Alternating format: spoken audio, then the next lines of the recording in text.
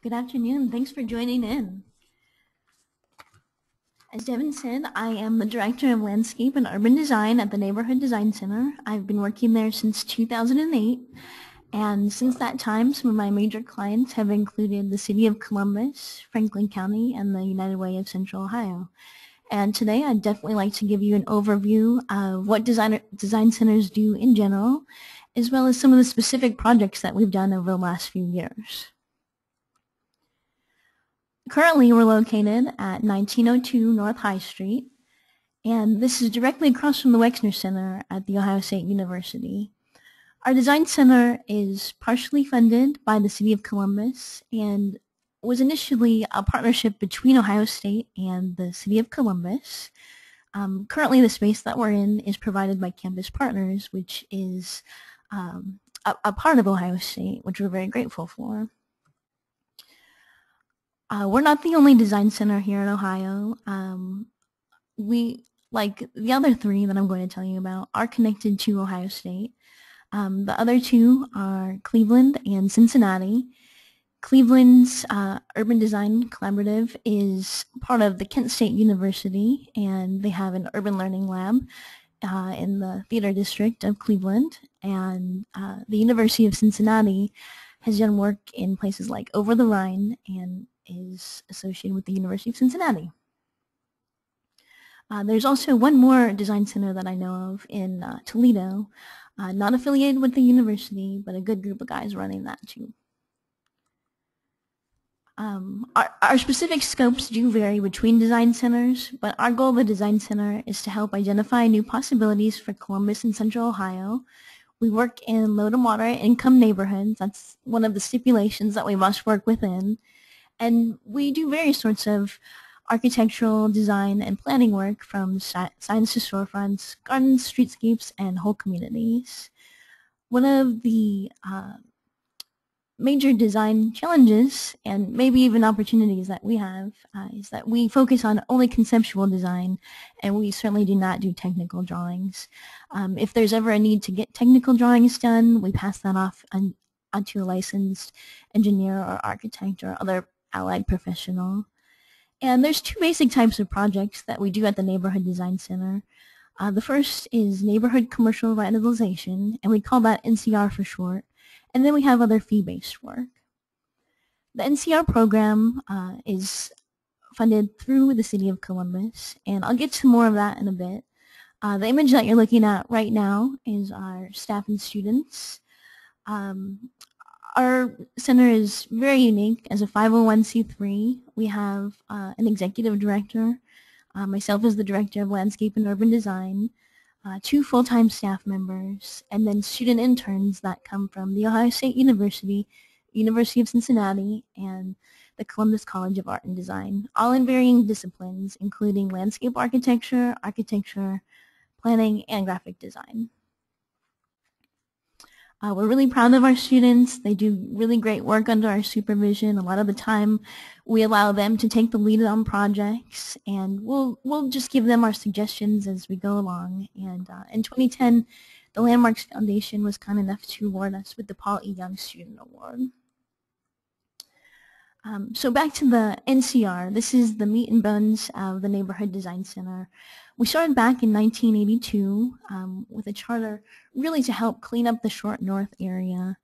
And while the Short North is no longer one of the NCR areas that we serve, we still do take a look at it. This image that you're taking a look at right now was in one of our art exhibits in 2009, and it charts out different mappings of how different businesses are connected to others within the Short North. We also had taken a look at dating patterns and spending habits to help get a digital view of the Short North rather than just the physical.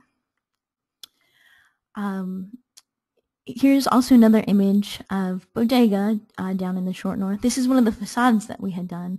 The facades are a very traditional program that's been with us through the beginning. To date, we have several different corridors in Columbus that these services qualify for. And the awesome part about this is that they're free services. We're able to work on Livingston Avenue, Cleveland Avenue, Parsons Avenue, and Broad Street in Franklinton and the Hilltop. So I'll be sharing some of those projects with you now. This is right here on Main Street. If you take a look, this is 1053.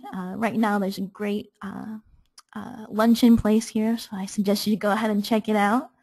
But the image on the left is a conceptual rendering done by one of our architectural interns. And our typical process usually takes about 40 hours for our office to complete for each storefront. And the process can take anywhere from a month to several, depending upon our workload and as well as the client's meeting schedule.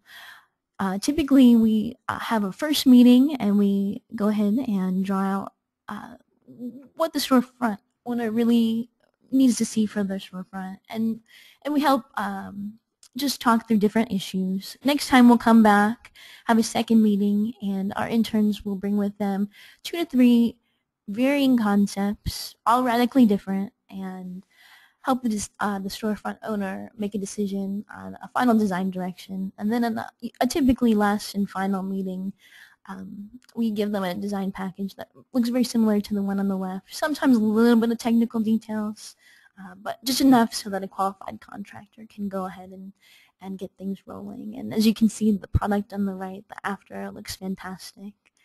So please come out and check it out. This project right here, 983 Broad Street, is a continuation of our NCR facade program. However, in Franklinton, the Development Association and Board of Trade has been able to offer a unique program that we've called FRAME. And this is the NCR program, but maybe on steroids. The NCR program gives our services free to the storefront owners. But to get the work done, as long as the owner kicks in $3,000, the city will match up to $3,000. With this FRAME program, PNC graciously granted an additional match, so these storefronts could get $7,500 towards renovations rather than the typical $6,000. And this right here is one of the initial schemes that we came up with. The goal here was to do 10 facades all at once. A lot of our work in the past has been piecemeal, just going to owners who have showed interest in the past. This time, we have specifically targeted owners, and we're hoping to give a more cohesive and more impactful look at the corridor. On the left, this map here shows all of the different businesses that we've been working with over the past 2 years in the program. And on the right is a short description of the FRAME program, which stands for Facade Renovation Affordability Made Easy. And this is a snapshot outside the family market after the work's been passed off to one of our contractors to get some of the signage installed. This right here has 2 examples of storefronts that we've worked with. On the top is Josie's Pizza, and then on the bottom is Family Market. Josie's Pizza was really about the signage, and throughout the whole program, we've been very focused on getting blue metal stripe, quoted Franklinton blue, with addresses to carry the cohesiveness that we're looking for along the corridor. And we always go ahead and take an initial condition shot, and then this process worked just the same as others. We showed several concepts to the owners, and then once we were able to get a final decision, we went ahead, made some detailed drawings, and helped renovate the facade signage, and we added some different trim options. Besides the NCR facade program, the city dollars allow us to do some maybe non-traditional sorts of things in the corridors that other architectural or engineering firms might not be able to do. This right here is a photograph from Broad Street in the Hilltop. Several years ago, the city was investigating adding a bike trail down Broad Street as a part of the mayor's new bike initiative, which is a great concept. However, many people in the corridor were under some unrest because this would, of course, take on-street parking away. And the city had hired on some consultants, and unfortunately, they had only consulted with the residents and not the business owners. So a little bit up in arms, the Department of Development saw a really great opportunity for us to come in and work with the traffic engineers to help come up with a solution that was more acceptable for everybody. So through this process, we met with about 30 business owners along the corridor and had them fill out a survey and helped get a good picture of what was going along on the corridor and what makes their businesses tick. And we also surveyed each and every single parking spot from the alleys north and south from Hague to Clarendon Avenue. No small task. And with these numbers, we were able to help show that the businesses would no longer be able to park themselves if their on-street parking was taken away. And not only that, the alleys in this neighborhood are often used for drug trafficking, and many people are scared to go back there. So even though people could park on the sides, there was less likelihood that people would. So after many meetings, we were able to agree with the city and the people of the Hilltop that the bike lanes could come along Broad Street. However, when it reached the specific portion, the bike trail would then pop up into one of the side streets on the north and then come back down. So it was a really great opportunity for community consensus building to help find the right answer. In addition to neighborhood commercial revitalization, the city has just started a new program called Mile on High within the past few years. This specifically focuses on the downtown and trying to get some new reinvestment into these areas. It all started with downtown retail inventory. The outline portion shows all of the first floor storefronts that we had inventoried. We had taken a look at square footage, facade conditions, and vacancies and occupancies.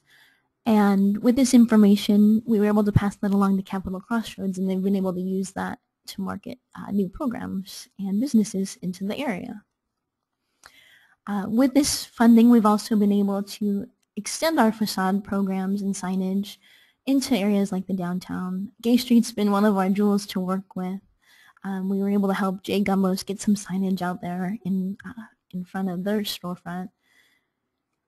And then we've also been able to create what we're calling inspirations for the Mile on High area. These inspirations looked at the Wall Street alley and decided what could be. No specific agenda, just something that would be really neat and eye-catching and could create a new livelihood in the downtown. So the image on the left is what's existing, and the image on the right is taking a look at what a little bit of plants and maybe some lighting could do. This is also that same study from Wall Street. These are affordable concepts that can be done relatively easily. This more or less is just paint on the walls, but done in a very artistic manner and get some new street character going. And then this is maybe more green scheme, but it also incorporates some different painting with the wine bottle that says "This Way Up," and just makes this a corridor that's a little bit more pedestrian friendly and opens it to new activities, which could also be an art market or whatnot. And then most recently, we've been able to work with the Gay Street merchants to get a banner program going. And these banners run along the entire stretch of the downtown corridor. And from front to Cleveland, these change orange to this blue color. And it's completely funded by the merchants. And they're up right now, and they look great. I think you should go check them out. Grab a Sugar Daddy's brownie while you're down there. We're really proud to see what's going on there, and we're happy to continue to work with them. Besides the traditional city programs that we've done, we've made new partnerships in recent years. We have found a great partner in Columbus Public Health. With them, we have established Columbus Art Walk maps, and this was a program that started with just 3 maps, And since that time, it's grown to over 9. And in just the first summer, we were very proud. There were over 1,000 clicks to download our map from their website and over 300 call-ins to a number that allowed you to view artworks and hear about the history and the neighborhood that you're in. And these maps are a great way to tie architecture to public health. It gets people out and about walking their city, and it's a good point of pride. So as you see, the 3-digit numbers on the right with the pictures, those are the indicators for our call-in. And these different routes usually are a mile to 2 miles and are pretty manageable and safe walking routes. Other work that we do is with the United Way. We do apply for a lot of different grants. So we've worked with the Columbus Foundation and other funders. But United Way is one of our bigger ones right now. And 3 of the neighborhoods that we're helping with this funding are Wineland Park, King Lincoln, and the near South Side. Wineland Park is the neighborhood that I'm managing one of the projects for. And this is a 3-year grant, so I know it pretty intimately. In the first year, it was really great. Our funding allowed us to basically just have some very detailed interviews and consensus building conversations about what with our skill set we should be doing in the neighborhood. This was definitely non-traditional for our profession, but it's resulted in some really great opportunities. To the left, you'll see a family tree, or so I call it, of all of the people who have helped us to get to where we are. There's been many partnerships that have been forged, including between our funders, the Ohio State University, places like Keep Columbus Beautiful, and one of the housing facility operations, CPO. They've been extremely helpful. If you take a look to the right, there's some images of what a lot of the alley conditions look like in Wineland Park. So we, with our beautification influences, decided to tackle the trash issues. There's many academics that work in Wineland Park, so we figured it would be safe and out of everyone's hair and doing a real service to the community. In order to help facilitate beautification and cleanup in the neighborhood, it was really important to understand what sort of conditions existed. So in the first year in 2010, myself and one of our interns, Kent, we had surveyed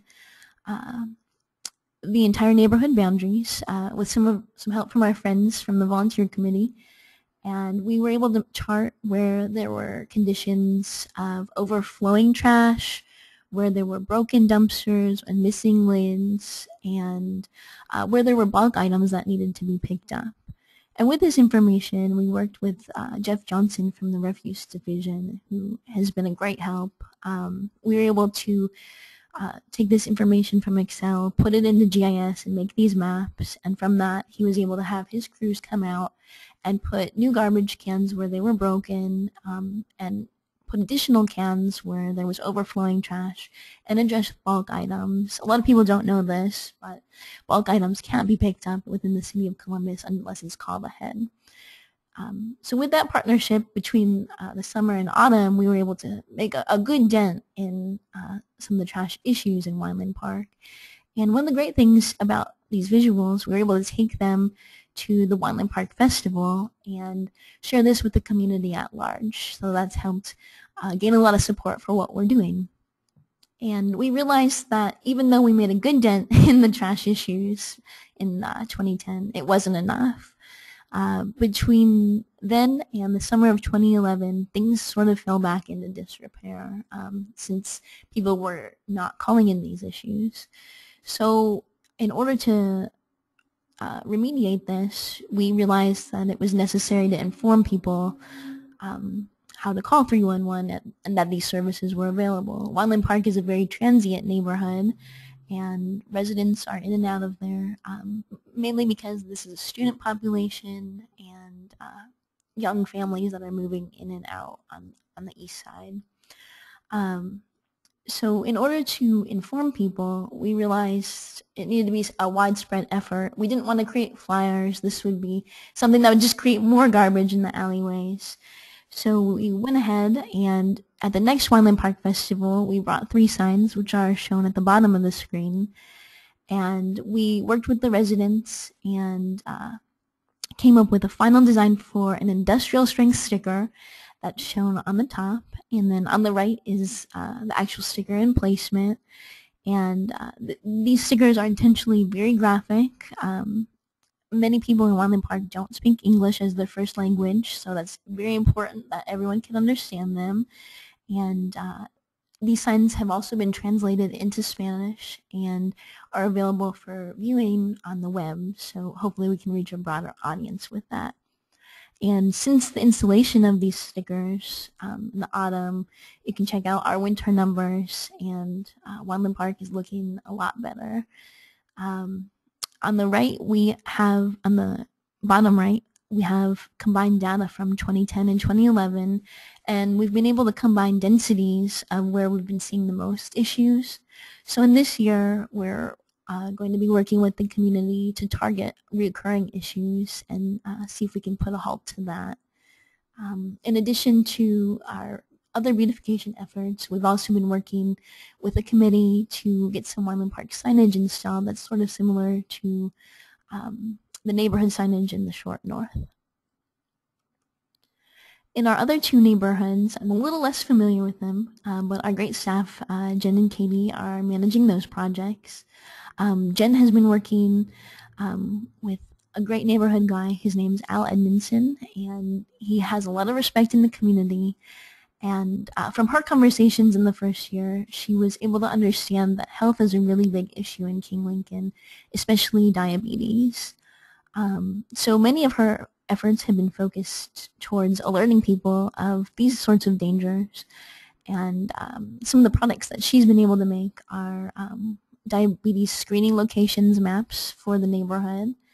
And then she's been able to work with the neighborhood to get a healthy cookbook going to promote all sorts of wellness. And then in this year, she's working on the African American Cultural Arts Festival, and she's been working with their team, and she did the logo design, which we're really proud of. And then on the right, she's forged a partnership with Columbus Collegiate Academy. They're a charter school here on Main Street, and there's 7th and 8th grade students. We worked with a group of honors kids, and we were able to bring a session of 4 architectural classroom lessons to them, and we took them through a design process very similar to what we do in our professional life, teaching them about site analysis and different precedents that they could look at. And we walked them through an exercise in their own courtyard where we were able to design healthy alternatives and perhaps bring this up to date. And with that, we taught them how to draw plans, read scales, and even build models. Then over on the near south side, Katie has been heading up that. And this has been a really interesting neighborhood. There's many different factions within the neighborhood, sometimes competing for one another's attention to gain volunteers. So it's been a little bit of a challenge, but we've been able to identify a need on Livingston Avenue to have some beautification done. So Katie's been able to, through a series of public charrettes, identify different areas of focus, and one of those focuses will be installing some sorts of gateway features with some additional funding that we've been able to receive through grant makers.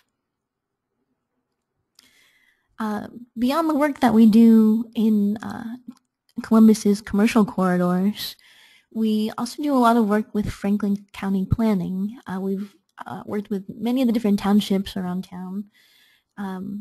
Most recently, we've worked with Clinton Township, and this drawing right here is of the Cleveland Avenue 2020 plan that we've made for them.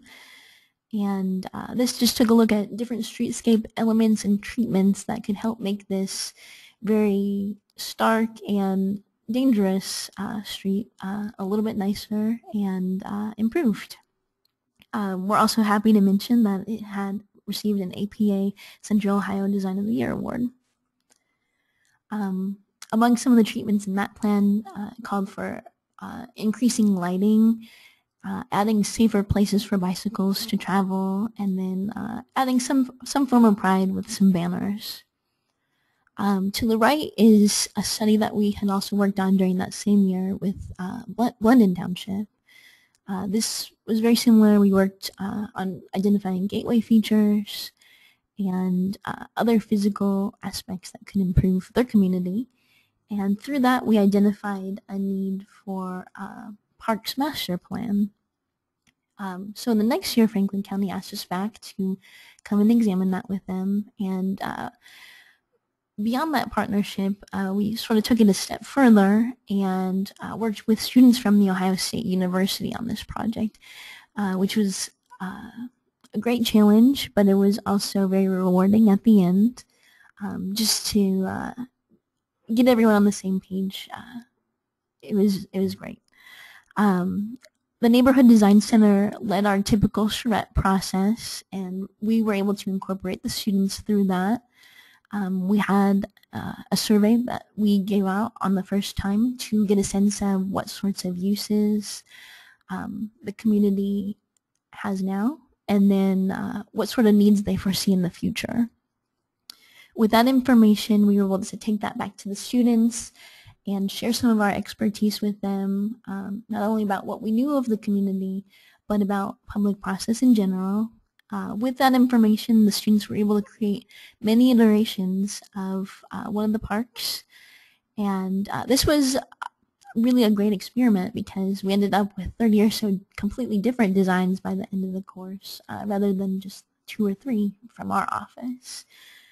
This was a really rewarding experience for the students because many times projects can be a little arbitrary, and this was, I think it gave them a sense of obligation in a sense because this was a project for real clients. With the students' work, we presented that at a final meeting, or a second meeting. We were able to select 5 of the most different schemes and some of the best. And with that, we were able to use that to guide conversations towards what our final design schemes would be. And some of the combinations are seen right here for the final plans. And one of the great things about this project was that it did receive some accolades from Draw Magazine, so we're happy to see that. And then beyond Columbus and Franklin County, we do work in Central Ohio. One of our greatest clients to date has been the city of Newark. The partnership between us and them has forged even before my time at the Design Center. In 2007, our design team was out and working on redesigns of their East Main Street. One of the challenges for the city of Newark is that a lot of citizens, especially on the east side, don't have cars, so bicycles are the primary modes of transportation. So we worked out different park areas where bicyclists could rest and different opportunities for them to bike safe. In the second year, I came into the picture and I led our team on a 4th Street study. This took a look at how you get into Newark from 161, as well as the 4th Street corridor in itself. With the help of the residents of Newark, we were able to identify a need for different planting palettes along the street. We realized that many of the businesses would get covered by larger trees, but small trees could make the road seem a little larger than it was at times. So we devised a system that I call a conditional landscape, and these conditions specify tree types rather than specific trees and are identified based on their situated locations. And in this diagram, you can see the different rhythms that are created with the conditional landscaping.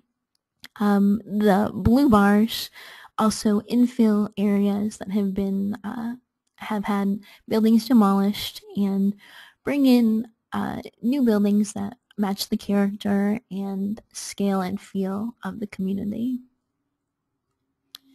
And then right here are just two blow-ups of the 4th Street corridor that we had taken a look at, and some of the different tree spacings. There was a very clear connection between the horizontal bands of the streets, such as Main and Canal Street. And with this, we were able to identify another need in the community, to get some bike trails that ran throughout the city. If you see on the diagram on the left, the yellow lines are where there were existing bike trails, and the centerpieces did not exist. So to be able to move people efficiently through the city, we helped identify different routes through the city that would create spokes that would get people out to its extents more efficiently. To date, they've been able to install some of the bike lanes that we've proposed, and they've worked on securing some funding to get the green path on the bottom in, which is it's near the river. And then, since we do have a great working relationship with them, we were asked back out last year to study the courthouse square. And the funny thing about the courthouse is that in all of our other previous studies, all conversations, one way or another, always came back to the courthouse square. This is definitely a point of pride for everyone. So in this study, we're finally happy to be able to help them work through some new designs for the landscape. One of the great things about the courthouse square is that, as it is, people pretty much already like it. So we didn't need to propose many radical things. We did help with a phasing plan, not shown here, but we were able in phase 1 to update things like lighting fixtures just by changing out the bulbs, and then providing maintenance to some trees which required it. And then as we move further along, we do manipulate the pathways and then update the existing gazebo. And then with that, I'd like to open things up to questions.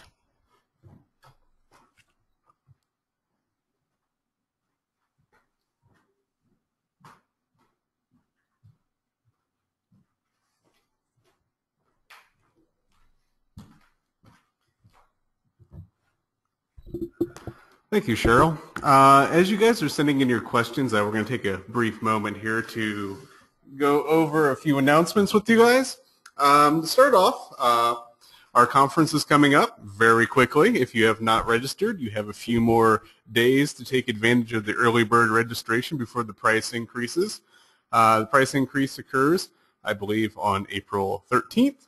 And after that, you have until April 27th before the late fee kicks in. So hurry up and register to save yourself some money and see a great conference here in Toledo. The conference is going to be occurring May 8th, 9th, and 10th in Toledo at the Grand Plaza Hotel downtown on Summit Street. We have a lot of great events for you this year. Please visit our website, heritageohio.org, to find out about those sessions and the tours we're offering this year, and we can guarantee you're going to have a great time this year. Now also, we like to remind you guys of our mission every time we do one of these webinars, just to let you know what we do, what we can offer, and how we can assist your community. As Ohio's official historic preservation and Main Street organization, Heritage Ohio fosters economic development and sustainability through preservation of historic buildings, revitalization of downtowns and neighborhoods and commercial districts, as well as promotion of cultural tourism. So if you enjoyed today's webinar, please think about becoming a member of Heritage Ohio, and you can find out more information about becoming a member at our website once again at www.heritageohio.org. And we'd like to thank Cheryl and the Neighborhood Design Center today for doing this webinar. This is a fantastic webinar, and I think everyone has enjoyed it so far, and we hope that you check them out. Okay, let's see what questions we have.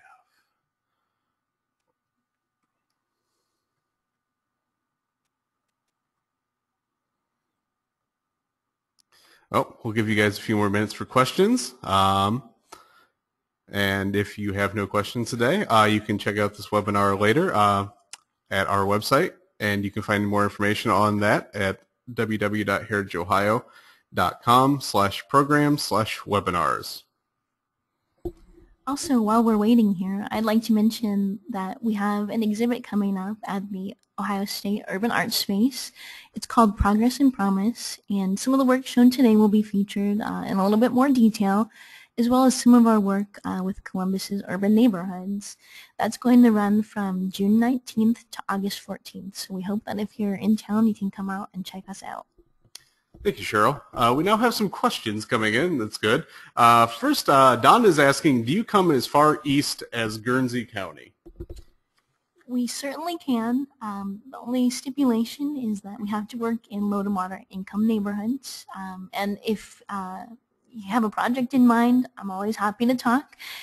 Please give me an email or give me a call. Our number is 614-221-5001, and I'm extension 73. Thanks, Cheryl. Mary's asking, is there any way to share outside large cities?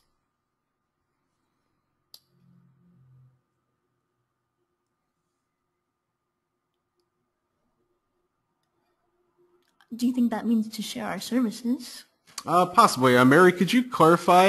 We'll go to the next question while you can clarify that, Mary. How is the Neighborhood Design Center funded again? Community development block grants, general funding, who supports it? Only the city of Columbus or counties around Columbus? Our funding is definitely one of the more interesting topics at the Design Center, and it always is week to week.